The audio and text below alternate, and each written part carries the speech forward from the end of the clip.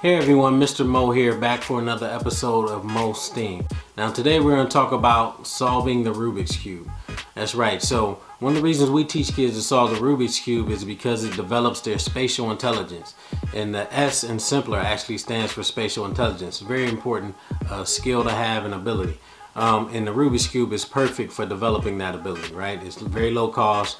You can carry it around wherever you go and break it out whenever you have some time. So first couple steps are actually solving for the white cross and then solving this bottom layer. So most people solve it by trying to solve a face color, but you have to understand that it's a mechanism, so there's certain rules that apply to it. So we want to solve the bottom white layer, and I call it the bottom, but you can orient it however you want.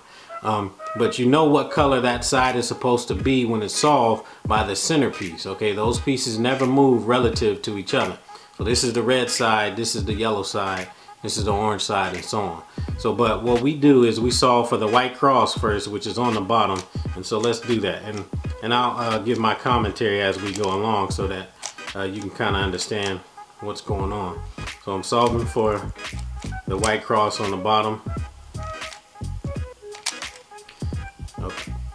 Okay, oh, there we go. And so we have the white cross solved here, and it's solved because you have these center edge pieces here. As you can see, the blue is where the blue should be, and the orange, etc., green. And so then once you have that, you have to solve the corner pieces on the bottom layer.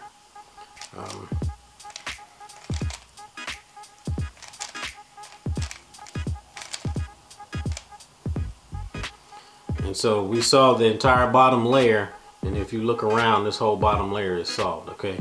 And so then the next step is to put in these edge pieces on the second layer. And now there are algorithms associated with that, meaning an algorithm is just a series of steps that you do once you see the state in which the Rubik's Cube is in. And based on that state, you do a series of algorithms. And it can get pretty complex, but we're gonna keep it short just for time's sake, okay? So now that second layer is solved, and the whole bottom white layer is still intact. And so now you have to solve for the top layer, because I want this yellow cross on the top. And based on that, I have to then put in the edge pieces, and see it's starting to all come together, as you can see. But there's still a few moves we got to do to get it completely solved, okay? And once you learn these algorithms and when to deploy them, then you can solve the Rubik's Cube too.